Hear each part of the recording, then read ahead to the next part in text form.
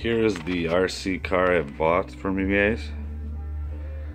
The shock here, it's hard to see now, but this top collar piece here, there's glue right where the black meets in between here and up inside the threads here. It came right out. If you lifted it up, the shock right here would pull straight out and just falls out.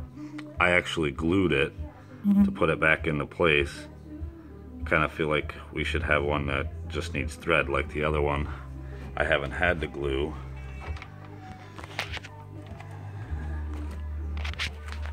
If you can see here, it's all nice and clean because it has not been glued and it sits in there perfect. The threads were good.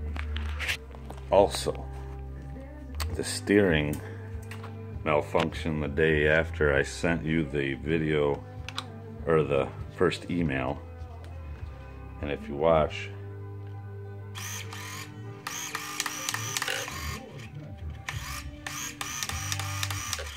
it doesn't crank all the way and it doesn't come back in center.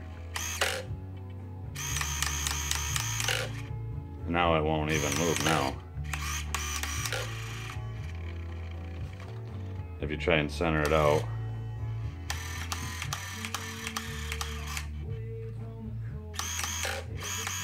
it doesn't want to. So that was the other issue. I'm gonna pause this video and grab the teeth that are messed up for the gear. So here's the kit. I'm gonna put this down and open it here.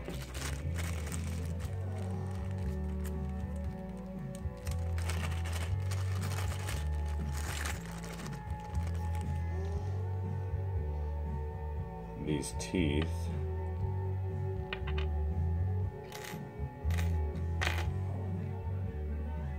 there's a little pin for it, or a screw. Your little screw will not slide through and lock down onto the shaft. Which tooth was it? These teeth here, if you look at it, get the focus here.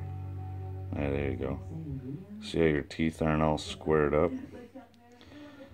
Part right there. That ain't gonna go through the crank.